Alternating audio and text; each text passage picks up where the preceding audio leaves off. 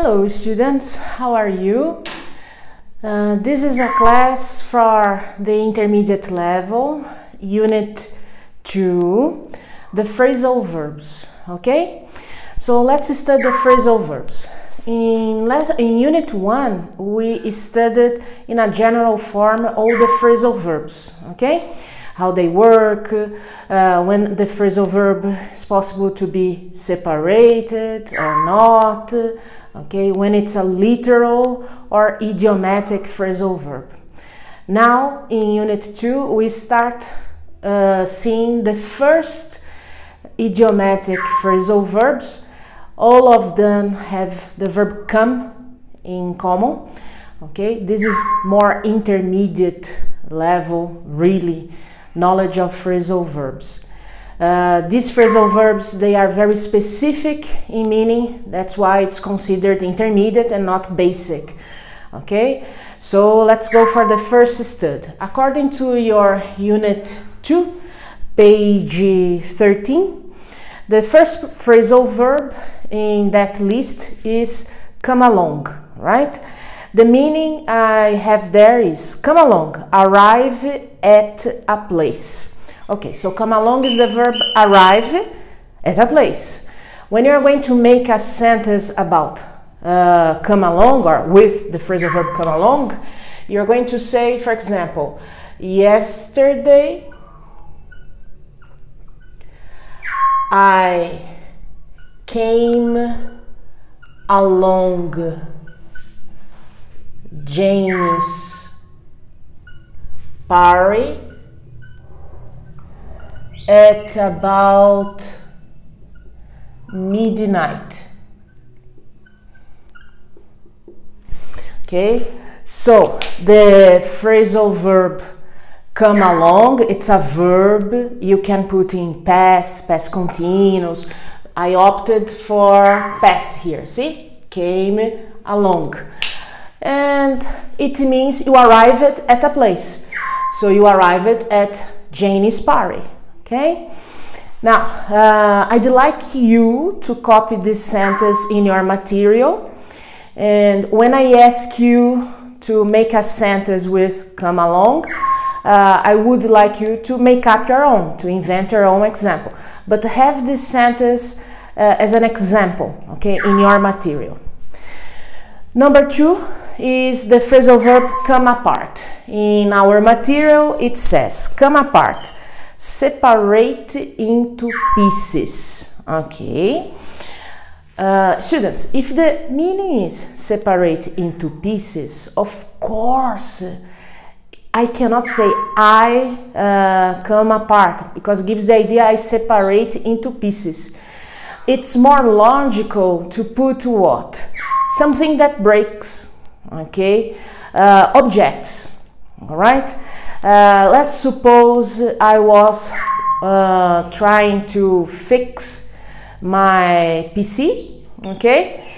And I was there trying to fix, and by mistake the PC came apart. In this case means it broke into little pieces, okay? It must have fallen down, okay, and came apart. Another very simple example, a vase with flowers. I was carrying the vase and oops, the vase came apart. Not me, I can't come apart, okay, because I can't be in two pieces. However, in a romantic way, I can say that my heart came apart. But see, my heart came apart, metaphorically speaking, because I broke up with my boyfriend. Okay, in this case, all right, but it's my heart that came apart. Okay, I'm going to write an example with come apart. The children were playing with a ball and it hit on the TV and ta-da, the screen came apart. Okay? So the phrasal verb is came apart, and the TV was hit by a ball, and the TV screen came apart. Okay, it cracked and some pieces fell off. Okay, now next phrasal verb, two possibilities for the preposition, come around or come round. Okay, in our material we have the explanation, come around or come round, become conscious again.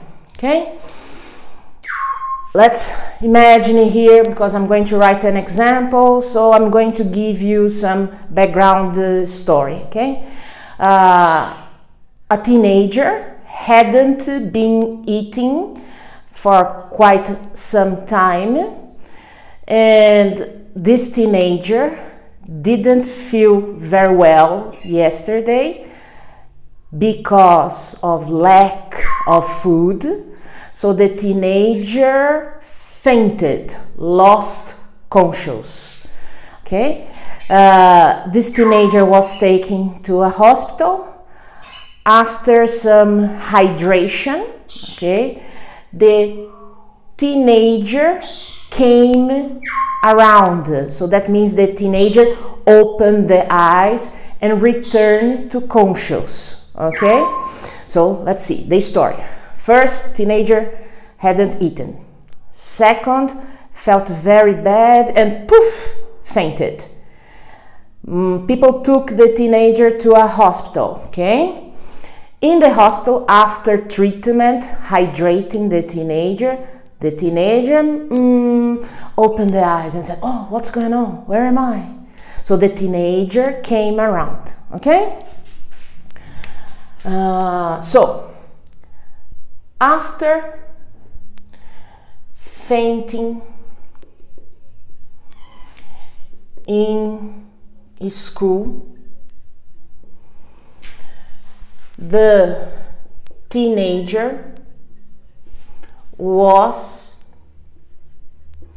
taken to a hospital, and the teen finally came around. Okay, so I gave you the background story to be more specific in the meaning. As you can see, class, I'm going to emphasize this. These phrasal verbs are really intermediate level, advanced level, because they need a specific situation. And students, phrasal verbs are like new vocabulary, and they are very famous for being natural speaking. They are more slang style. I recommend you to try to get used to them, okay? Some students really avoid using them. Your English becomes a little unnatural, okay?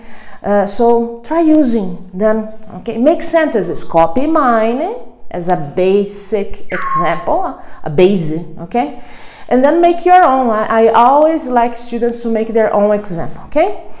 Next phrasal verb in our material, phrasal verb number 4, we have here, come out, become public knowledge after it has been kept secret of the truth, okay?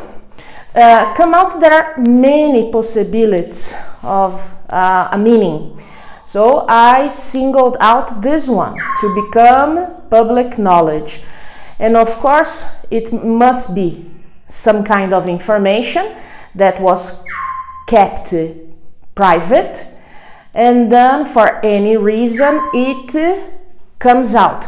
The information comes out, Okay, pay attention to the person. It's not you. You know, you are not information. It's something comes out.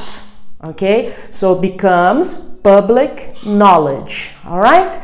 So many people are thinking of this virus of COVID-19, that there are a lot of information that hasn't been told to the public, but sooner or later this information must come out. Okay, what I mean is people are saying that the numbers we have on television of COVID-19 cases are not the real numbers. Sooner or later, the real number must, will come out, because authorities cannot hide away the secret, or this information. All right, students. So I'm going to make a sentence about this. The number of infected people by COVID-19 will come out sooner or later. Okay, so because teacher used come out, obviously we are talking about an information that is not public, and teacher is using future, so I believe that this information will become public when?